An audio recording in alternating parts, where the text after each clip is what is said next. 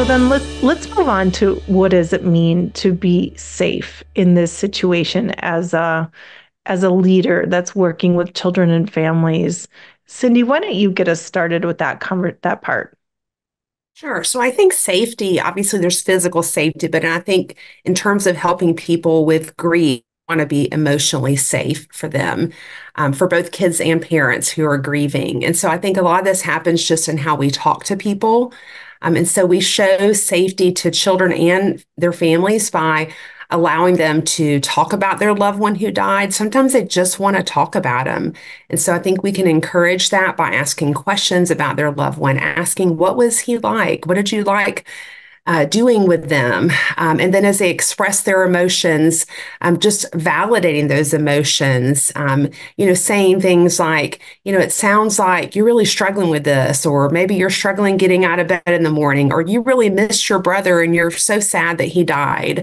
And so expressing empathy, but I think also being careful that unless you've experienced that loss yourself, you can't say, I know what you feel like. And so I think we want to be careful about saying things like that.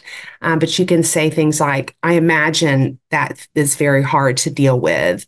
I think we also show safety by answering kids' questions in an honest and developmentally appropriate manner. Sometimes, we don't want to say the word died or death. And so people say things that can be very confusing to kids, like, he passed away, or I'm sorry you lost your brother, or saying things like, he's an angel in heaven now. Instead, we just need to say things like, I'm sorry to hear your brother died. Don't be afraid to use those real words. So let's talk a little bit about how to support grieving families in a really tangible way. And so, Stacey, I'd like to start with you.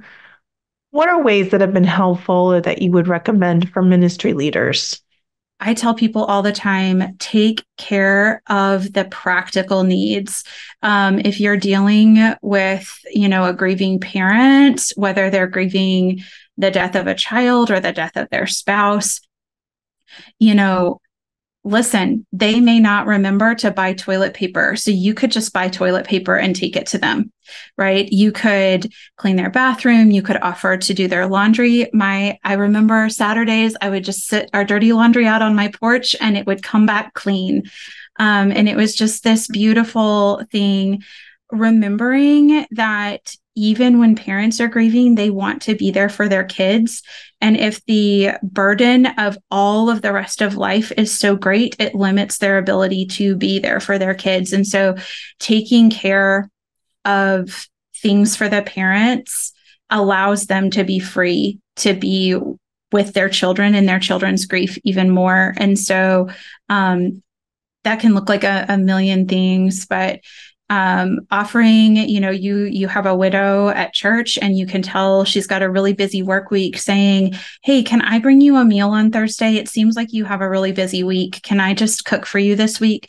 Or, it looks to me like your car needs some repairs. How are you financially? Could we collect some money so that you don't have to take on extra shifts at work and you can be there for your children? Things like that are so meaningful. And I think I tell people all the time, this is what it means for the church to allow a grieving person to feel like God is actually near, because you are the hands and feet of God. Words that say, oh, but God is faithful. Oh, but sometimes they can be helpful. But what's really helpful is when God's people come in and take care of today's needs.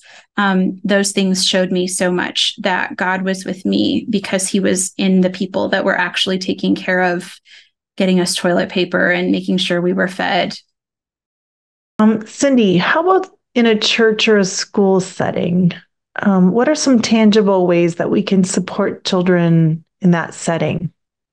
Yeah, so oftentimes when parents are grieving, maybe there's been a loss of a family member, a parent, or a child, other children tend to get lost in the shuffle. And so I think it's helpful for churches and schools to come alongside that child. Maybe they can have their class write handwritten sympathy cards to their classmate.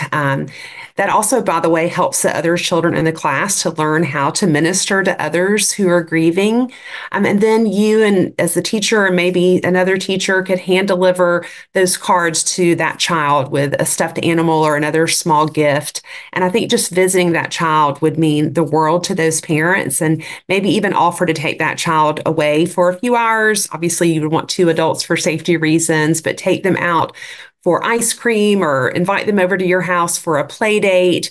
And I think just providing that type of support for the children also indirectly supports the parents who just may not have the bandwidth to do that for their own children, and can give them a few hours of not having to think about their own children.